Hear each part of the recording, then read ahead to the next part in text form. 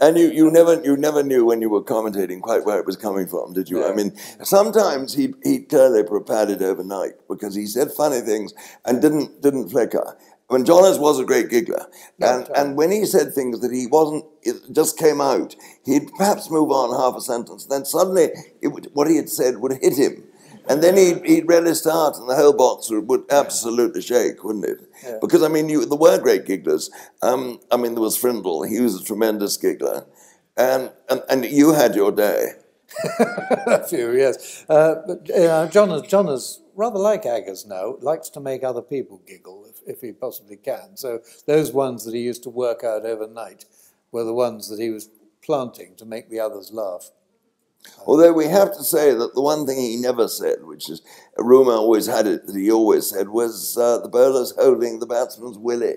Because, well, it was always thought to have said that, but when he died, sadly, he put his cue in the rack in January '94, and there was an enormous memorial service at Westminster Abbey, and they did all of Jonas's favourite things. They played on the organ in Westminster Abbey, if you can beat it, the theme song of Neighbours, because Jonas loved Neighbours, and his fellow lover of Neighbours was John Paul Getty.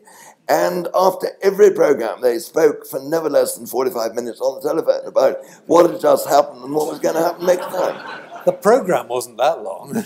Well, I know. And also in the Abbey, they wanted to play the tape of the bowlers holding the batsman's willy. And that with every ball of every test match where Michael Holding and Peter Willey were playing and Jonas was commentating was played through. And wasn't there? But there was a snag, wasn't there? He never actually said it. And we're pretty sure he never said it because we got what it came from. It was a letter that was sent to Brown saying, you must be more careful. You know what you said. The bowler's holding the batsman willy. And John has read out the letter on the air.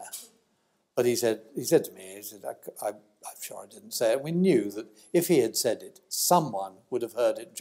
He himself would have laughed. He'd have loved to have said it, wouldn't he? He would love to have said it. But Frindle would certainly have chuckled because he never missed anything. The person who wrote this letter... Well, that was the other slight clue, that the letter was signed by a Miss Tess Tickle.